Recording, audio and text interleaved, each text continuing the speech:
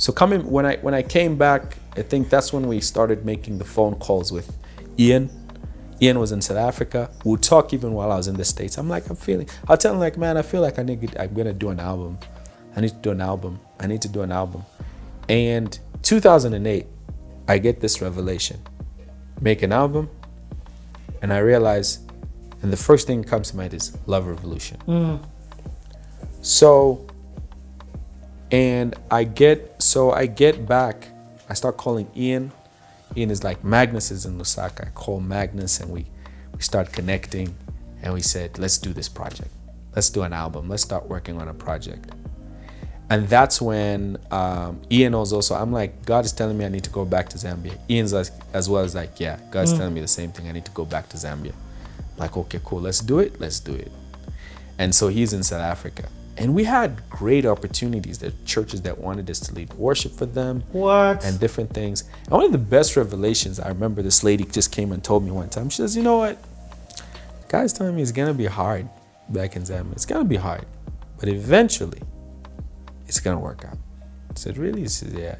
Because everybody's like, oh, you're just going to go and change the thing. But I remember her revelation. She says, it's going to be hard.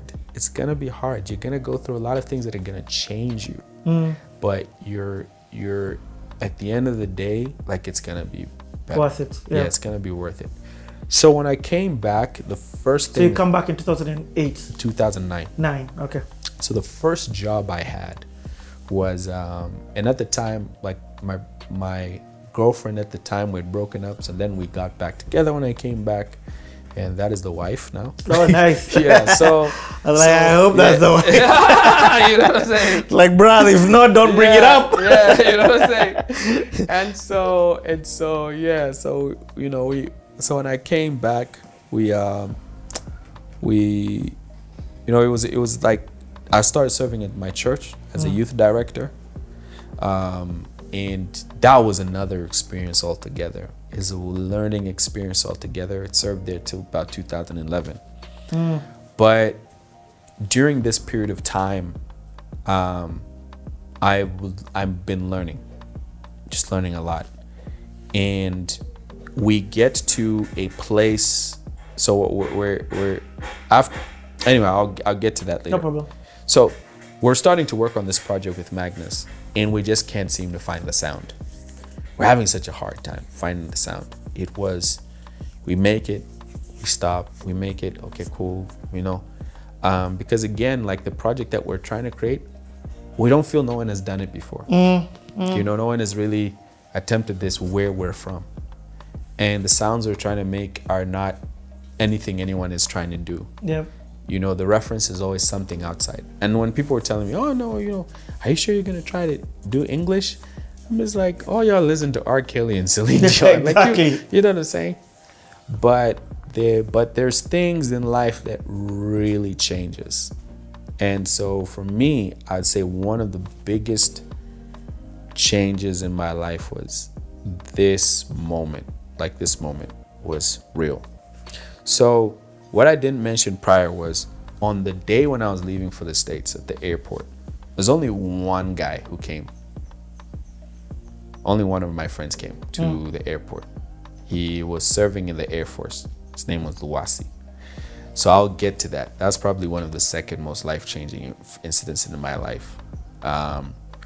So now in 2009, the year I'd returned, it was November 22nd. So I understand my dad, cool guy, we're bonding, we're having such an amazing time for me being back. We are both huge wrestling fans. You know, that's, you know, and it's just chilling every time, you know what I'm saying? Family-wise, when he had lost his job, we'd gone through such a hard time. You know, we'd gone through such a hard time. You know, of course, financially, the government didn't want to give him his benefits. It was a lot of, you'd hear things that, a lot of things were intentional, you know, to kind of crush the family. My mom had a business, a hair lotion that she had started, which was really just an amazing hair lotion. you know, makes hair grow. My dad even had a patch here and his hair grew.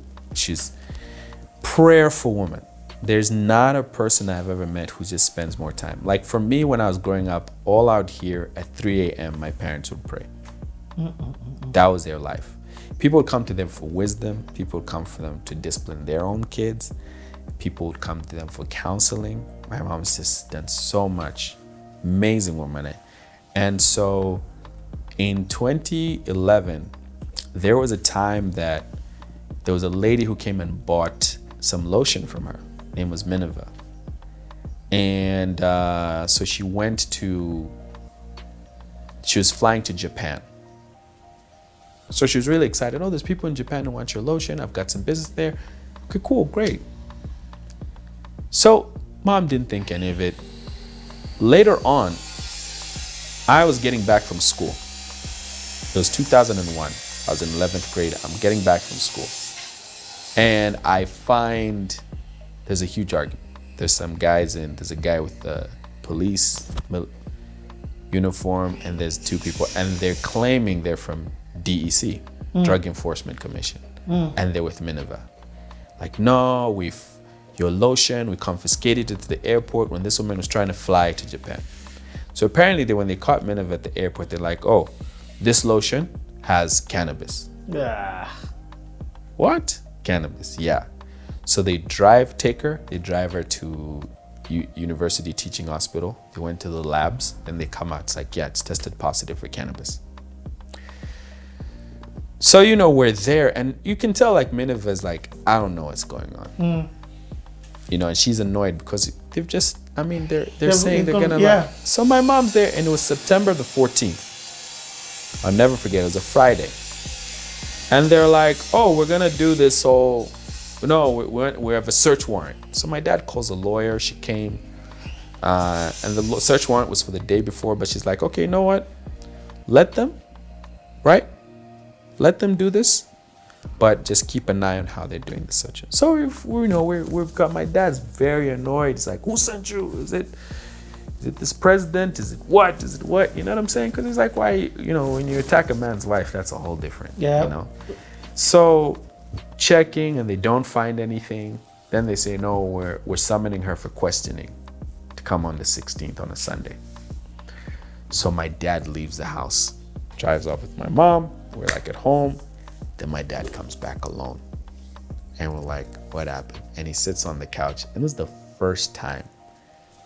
That was like seeing Mufasa at his weakest. My dad starts crying, like loudly. And now all of us are crying because they're like, he didn't come back with mom. And finding out she's been locked up. And they're saying she'll be in court tomorrow on the 17th. So we all show up in court the next day. And it's like so quick. Okay, what? Adjourned 26. What does that mean? Is she released? No, she's still in jail. And she's like in the worst jail, man. Like so my mom was in jail and this trial kicks off.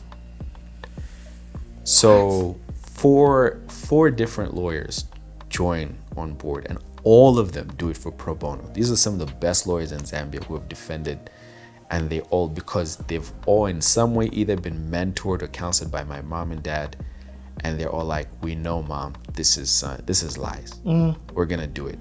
We're gonna do it whether for free. Cool. So they come on board, and the case starts. The biggest turning point was, first of all, they claimed they had tested this thing. So my dad, there's all these people in the background trying to come to my dad saying, oh, we can make this go away.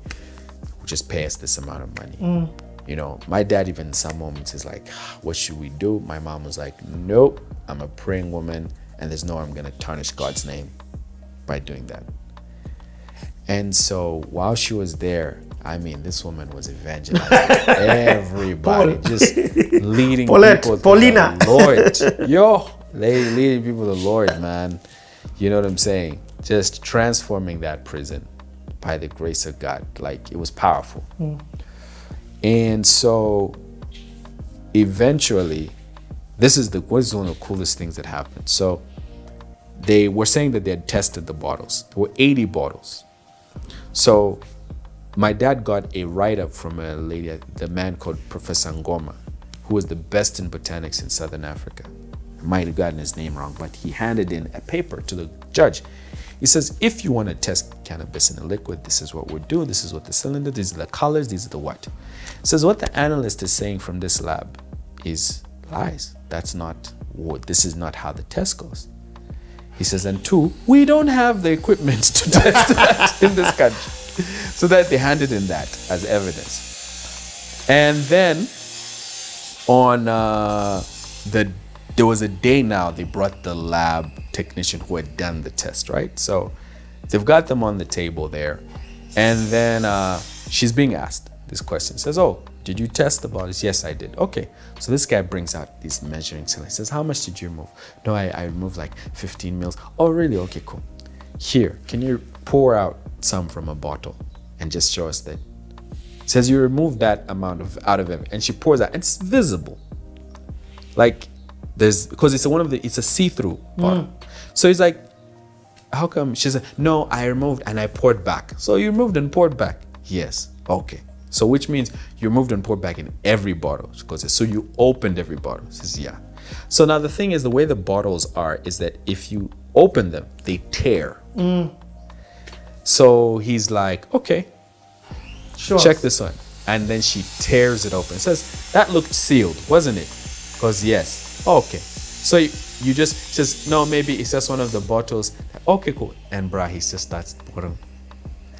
Tears it. Says, was that sealed? The opening was sealed. Okay, cool. Here's another. And this is 80 bottles, bro. The whole place goes nuts. The judge kicked us all out. Yes. He's like, I'll charge you guys for contempt of court. This is not a circus. Get out, everybody. So it's only just like the lawyers. And so everyone's now watching from the windows. It's like people would come to watch this case. Like would come, the court would just all of a sudden fill up out of nowhere because people were following the story. Yeah. Like who's this lady who's, you know, because it was who they're trying to frame. Yeah, the Drug Enforcement Commission was so exposed. Like why? Like, and the judge, when he passed his verdict at the end, she got out on December the 6th of that year, after 80 days, and he was like, why? He says, I don't understand. He says, this is a woman with children. He says, the minimum sentence for this charge is 10 years. He says, why would you lie about something like this? He says, if I could, I would turn this around and lock you guys all up. Because this is just nonsense. You've wasted my time and you've wasted this woman's time. You had no case. But now I have to bring you up for scrutiny because he really gave a mouthful. But she was free. So that's the kind of woman who's my mom. You know. So why are they trying to put her in? Let me ask. Is it because of your dad? There's a lot that's been said that I've heard, but nothing I can actually say confirm. But it was. I mean, you've heard statements because the thing is, saying any names, I realize some of these people their families and whatnot, and it was years ago. You know, I mean, my parents have decided to let it go. Then you know, but I've heard of things that have been said, things that eventually get to us and say, well, this person in this position felt like, you know, and then, but what's crazy that eventually these people came and sought forgiveness from my parents like years later. Whoa. When they had no longer had power. Because the things that my dad had told them to get rid of and do was very early in their seats of power. And it was like, my dad's like, listen, God is saying don't do this, don't do that. And eventually when some of these people were going to court, and when a new regime came and, you know, there was task forces and whatnot, it was the very same things they were being told. He told us these things. He says, I told that man to not do this. And these are the things they're going to court for now. You know what I love your dad's story for, your dad and mom? In Africa, we don't believe that God can play a role in politics because we don't hear these stories. We don't hear the stories of politicians following God, being righteous, standing up for values. So the more you're talking, and you see, again, it always comes at such a huge cost. Standing up for what's right for the people. Yeah. You lose your jobs, you lose money, you get your wife, you get. So, but I love the fact, because our generation has lost hope on that. I don't know about Zambia, but I know in Kenya, like, things are thick in the political realm. We don't believe that anybody righteous, even those who say that they're Christians, that's just their Trojan horse to get in and really come out as themselves. So, like, when I'm hearing your dad's story, I'm just like, whoa, there's hope in that light. I'll tell you a very cool story that my dad would tell me and my mom. My dad actually had a team of fellow diplomats, ministers, different governments around Africa. And their purpose was to evangelize to fellow ministers. And one of the trips that they made was to South Africa. Before Mandela was allowed to see anyone in public, they went and saw Mandela in private, and they led him to the Lord. Yeah, I think the food is here. Okay, amazing. Our food is here. Let's take a break. Let's eat. Yeah. Thanks to, and we'll be back. Hungry?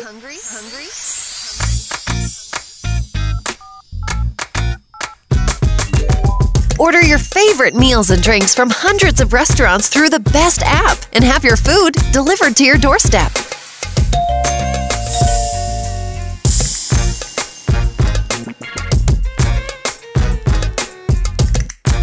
Download the Afri Delivery app now.